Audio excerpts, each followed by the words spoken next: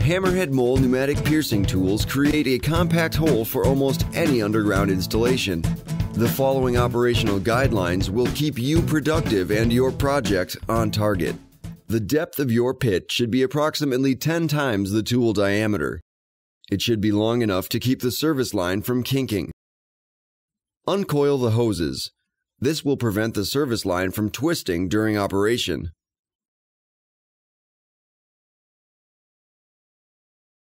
When operating a piercing tool for the first time or after a long storage period, pre-lube the tool with a ½ ounce of HammerHead Mole oil.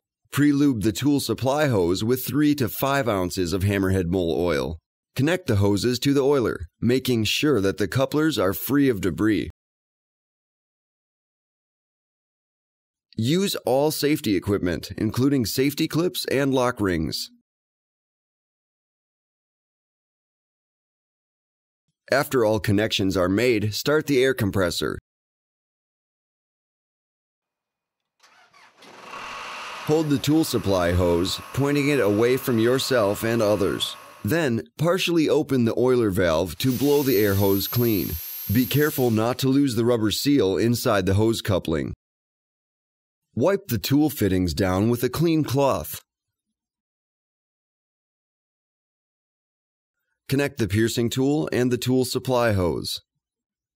Secure the connection with the lock ring and electrical tape.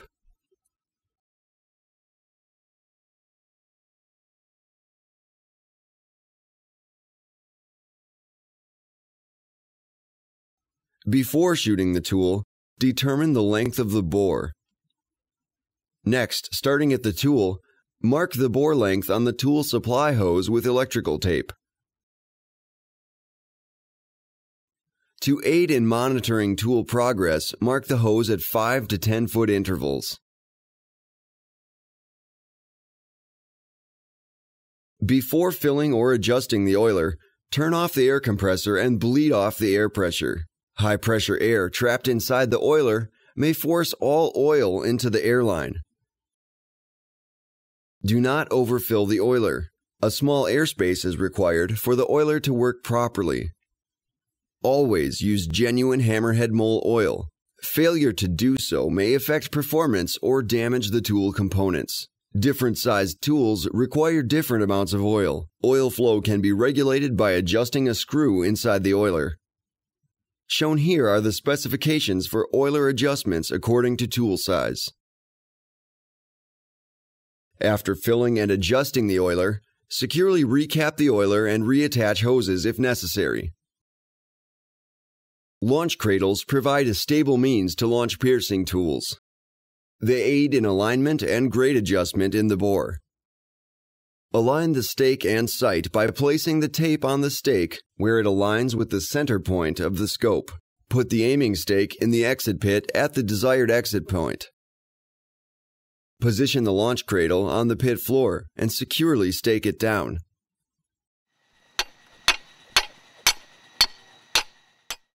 Place the piercing tool on the launch cradle.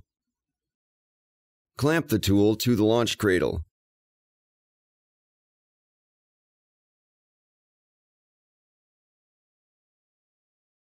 Rest the aiming sight on the tool body and align the tool to the aiming stake using the cradle adjustments.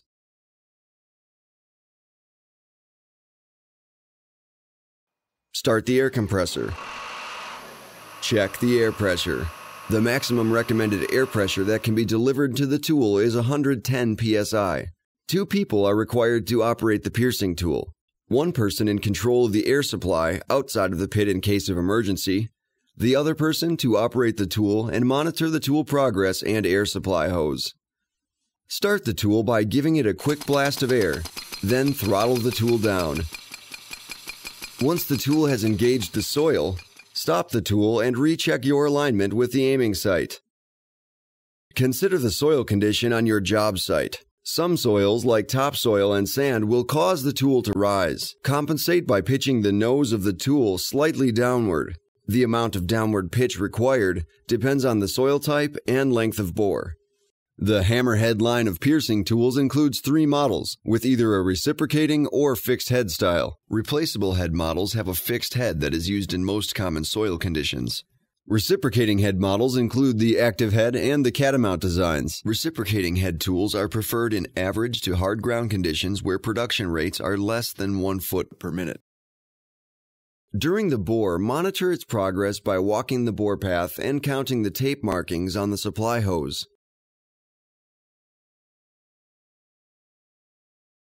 In softer soil conditions, the tool may lose significant production or begin to swim. Swimming is caused by loss of traction between the mole body and the borehole. In these conditions, adjust the throttle on the oiler.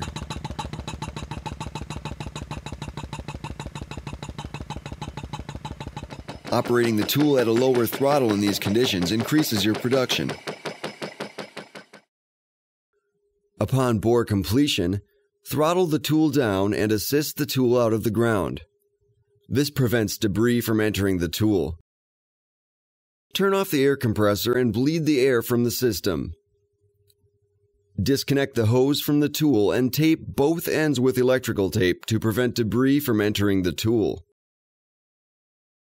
Pull back the hose from the entrance pit.